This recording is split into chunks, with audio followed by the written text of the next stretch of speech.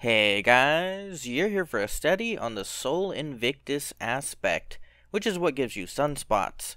I think Bungie screwed up, or it took a shortcut to balance it, because this aspect takes 4 seconds off of your super duration and takes more super energy on each hammer throw.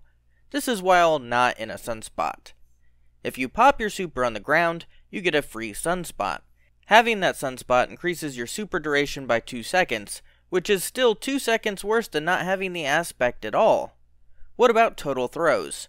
With the sunspot buff, you can throw 10 hammers, only 6 without sunspots or the aspect on.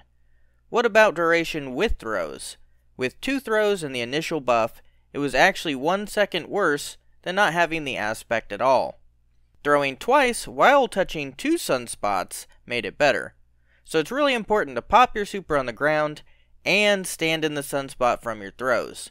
Otherwise, your super is worse than not having the Sol Invictus aspect at all.